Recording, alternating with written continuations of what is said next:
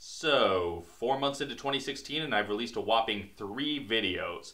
I am totally nailing that New Year's resolution to be even less prolific. I could hem and haw about how my day job is taking up even more of my time and energy than usual and crap like that, but nobody wants to hear me whine about how hard it is to be a human person with a normal job who can't find time to make silly videos. So instead of that, let me just assure you that March's D-list will be out within the next few days.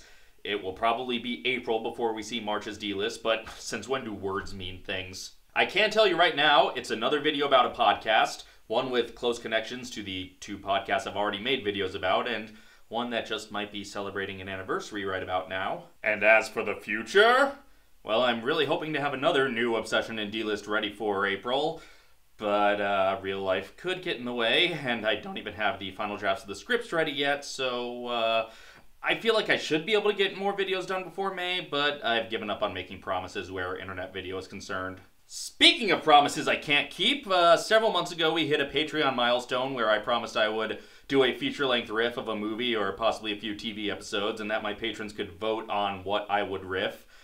I have not gotten to that yet, and we dipped back below that milestone, but I am still going to go through with it, and finally, at long last, you can go to my Patreon page and vote for what I am going to riff for you. As for that $25 milestone, we have a new milestone there for next time we get back up to $25, and it's one I think you're going to like. Also, speaking of Patreon, I've been doing a little thing we like to call Throwback Thursday lately, where I look back at old videos.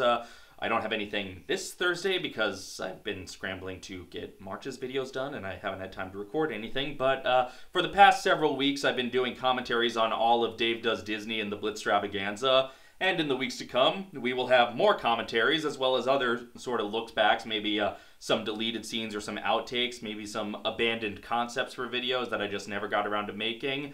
Maybe even some really embarrassing old videos of mine that have never been released on the internet before. We're talking really dumb stuff that I made in high school or college that no human being could possibly be proud of.